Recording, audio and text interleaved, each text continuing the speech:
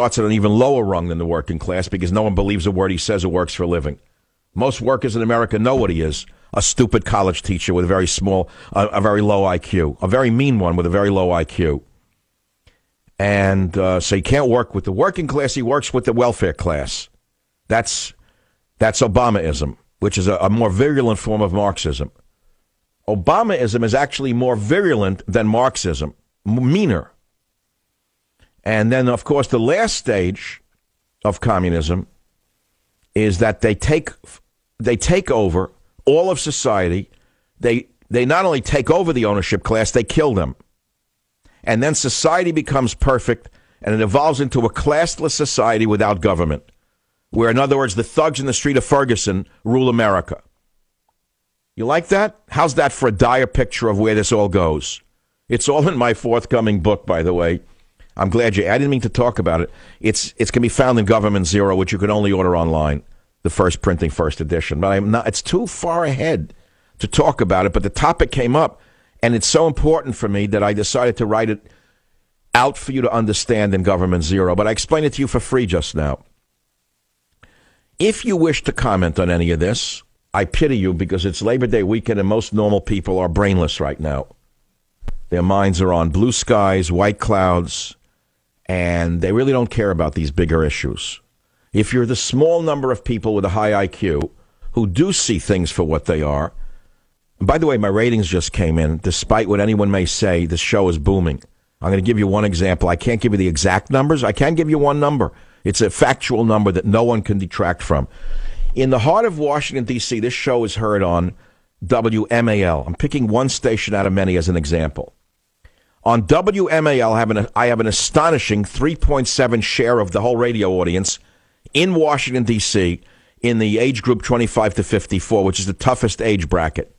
In 12 plus, which is a broader audience, it's over a 4 share. These numbers are unheard of during day parts in radio today. Do you know that? Oh, you'll find them after 6 o'clock. That's easy. That's a given. Numbers are always higher after 6 o'clock when the normal person is not listening to radio anymore. They go home and have dinner. But in the hard scrabble life of day part radio, this show has an over 4 share in 12 plus in Washington, D.C. Why? Because people are thirsting for basic ideas with facts to support them and a description of what this monster, this low IQ monster, is doing to this country and the world. Any other questions? I have the answers. I'll be back. Join the Savage Nation. Call now, 855-400-SAVAGE, 855-400-7282. Savage. Hey, our Savage Nation is sponsored by SwissAmerica.com, the only company I trust for wealth insurance, gold and silver. Call 800-BUICOIN. Did you know that puts the fear of God into the hearts of everyone who fled Russia and the Soviet Union? But it may as well be the theme song of Barack Obama and Hillary Clinton and the entire Democrat Party. They are leading us step by step, stage by stage, day by day, into the darkness of Marxism, socialism, communism, whichever way you want to put it. It doesn't really matter. Over bureaucracy, big bureaucracy, permits, licenses, telling people what to do, jailing Christians for not giving out wedding licenses to gay women. That is, my friend, the mark of a fascist socialist dictatorship. You say, how can you combine fascist and socialist? Very simply, because fascism and socialism are one and the same when they become dictatorial. You have been taught in school that fascism was the opposite of socialism, but it's not the opposite. Joseph Stalin was a socialist who was a fascist. He killed people. He put them in labor camps if they didn't bend to his will. That's fascism, isn't it? What does fascism mean? Many of you don't know. Fascism comes from the Italian word, the Latin word fascia, or stick, and it symbolized the batons that Roman legionnaires carried to beat people into submission. That's what it means in plain English, fascism. So Obama uses the stick of the laws and the courts, which he has stocked with fascists, to force people to do things against their will and against their religion. That's fascism. What he did today through his little judge there in Kentucky, jailing a Christian county clerk who refused to issue a marriage license to a lesbian couple, is the equivalent of fascism in the mind of anyone who understands communism or fascism. But I really wanted to talk about the economics of socialism and how it crippled India and how the Indian economy became something the world had never seen before. Once the people were free to pursue their own interests economically, India boomed like they had never seen in history. And whole cities grew up like mushrooms overnight once the government got out of the way.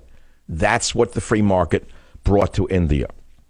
Here in America, we once had the greatest free market in the history of the world, which slowly has been curtailed, constrained, and controlled and corralled by one generation after another of very low IQ leadership. The Democrat Socialist Party of America is exactly everything wrong with America and the world. It stands for a retrograde view of the economic principles I've just described to you. Everything backwards.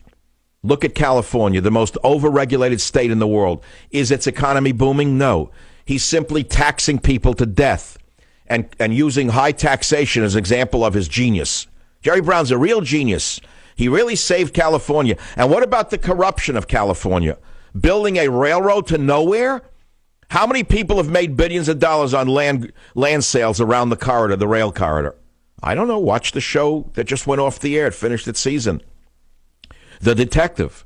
They actually showed you the corruption of those killing each other over land surrounding the future rail down the center of the corridor. I couldn't believe that they actually got that produced in Hollywood. That was amazing. And no one said a word. No one put two and two together. It was actually about Jerry Brown's railroad to nowhere. Nobody said a word because the media is controlled by the socialist government. It's called a one-party, one-media system. It's called the dictatorship. Right now, it's a dictatorship of ideas.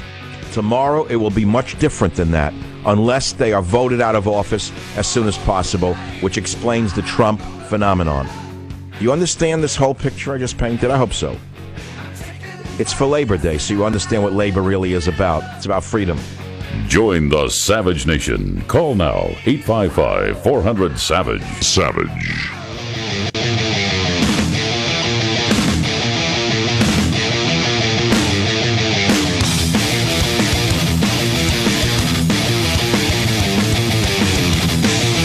So the elephant that became a tiger, and that's India. And once India abandoned decades of socialism and freed the Indian people, their natural ingenuity and desires for bettering themselves yielded whole new cities. Poverty diminished. Wealth like you could never believe. Literacy rate up. Poverty down. Health improved. The exact opposite is happening under this very low IQ president of ours. Don't confuse a man who is so mean that he will go against the people and the Congress to impose an antiquated worldview upon a people that were once free with intelligence. Don't confuse that. He's a very low IQ man because if he doesn't know history, which he obviously doesn't know, I mean, the man must be stupid. He's locked into the doxies of the 1960s hippies, and he can't seem to change. So is Hillary Clinton. She should know better. She hangs out only with billionaires. She must know what a crippling government does to people. But you see, they actually do know because it gives them more power. All they want is power. These are drunk individuals. These are power-drunk individuals, and all they want is more power.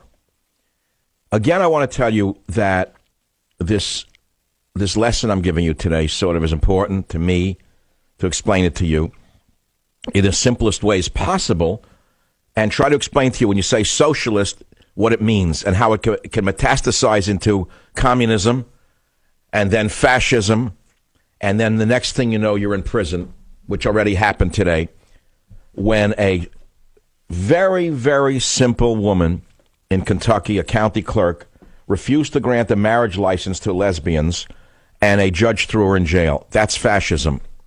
So don't say it can't happen here. It is happening here under the iron boot of Barack Obama and the gay lobby. That's one man's opinion. Now, if I were alone in a room and had no audience, you'd say, who is this guy? I'm not alone in a room with no audience. I'll remind you who I am. My name is Michael Savage. I've been on the radio for 21 years. I'm on 250 stations, including the biggest in the country, during drive time on the East Coast. All important for you to know. I've written many bestsellers, 6 in a row now. My last one was called Stop the Coming Civil War. My next one will be Government Zero. And that's it. What I'm saying to you is the show is booming in New York. It's up in New York on WABC. It's up 50% on WJR in Detroit. It's up to an over 4 share and 12 plus on WMAL in Washington. Now, why is that? I'm not here to just blow my own horn, although I do enough of that. All of us do, because no one else will do it for us. And we certainly won't do it for each other. We're all in competition. And the thing is, I'm doing it so you understand that you're not alone. You're actually the majority of people in the country.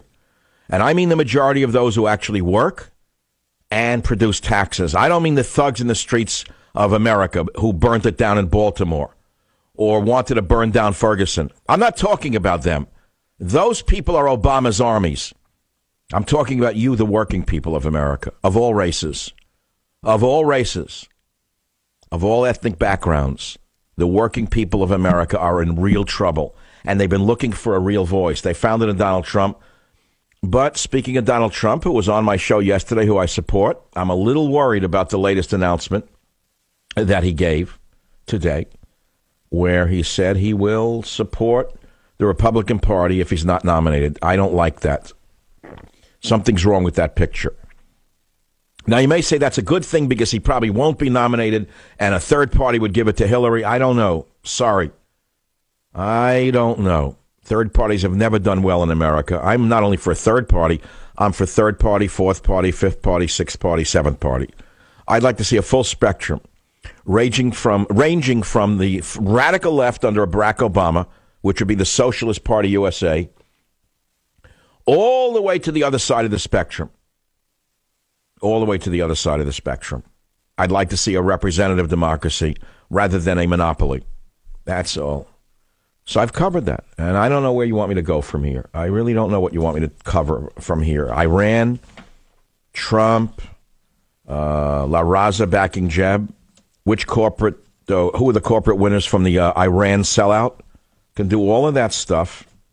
Fascist judge jailing a clerk for refusing gay marriage license, not in China, but in the United States of America. So you want to hear about human rights in China? How about human rights in America?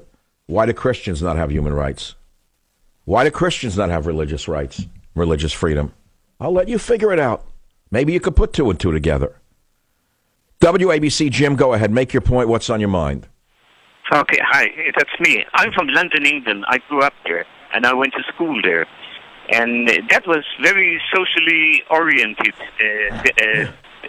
schools and the government. And when I was 11 years old, my headmaster asked every kid in the class, what do you want to be when you grow up? I said, I want to go into business. I want to buy merchandise and import it and sell it. And he sent me home and saying, yeah, this is, he referred to the whole world, this is stealing. This is not, you're not productive. That's what they thought, you know. Incredible. And so he said you as a bourgeois middleman is a thief. That's what Obama believes. Do you agree with me that Obama is a classic martinet of your time, a small-minded bureaucrat who got way out of luck here, way lucky, a small-minded bureaucrat who's suddenly running the country? Isn't that what Obama really is? That's right. That's right. He doesn't want people to be educated. He doesn't want people to be advanced, you know.